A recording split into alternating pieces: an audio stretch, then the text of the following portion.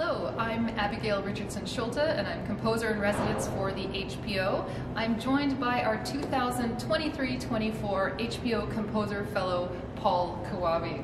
Hello. Hi, Paul. Now, when Paul applied for our program, he did something quite unique. He actually pitched us an idea for a piece.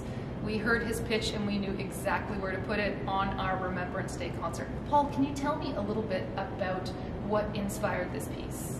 So this piece is inspired by my family history in a general sense. I'm Japanese Canadian and my grandparents were interned during the Second World War.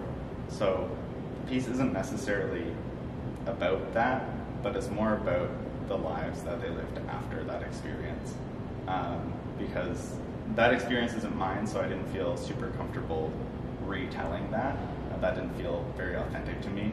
So the piece is definitely from my perspective, having known and observed all of these people throughout their lives, or throughout my life, not throughout all of theirs, but and just seeing how it impacted them, and it kind of turned into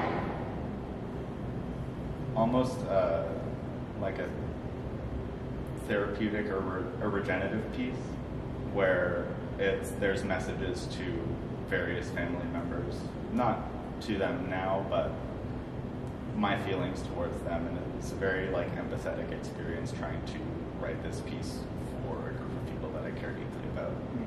That's fascinating. Now, is the piece really dark then, since you're looking back at World War II and this terrible situation? Not really. It's obviously it was a terrible thing that happened, but having known my family members, it's not as if their lives ended when the internment camps ended or started. They lived full lives after that, and so it's a very hopeful and restorative piece. And there's obviously grief is a large element of it, but it's very much a piece that looks forward rather than dwelling on the past, because it's just that's what you have to do. You can acknowledge the terrible things that have happened, but I'm very inspired by my family who have continued to live full lives and full joyful lives despite that. Beautiful. Thank you for sharing your story with us. We hope to see you on November 11th for the premiere of your piece, 7,000 Paper Cranes. See you there.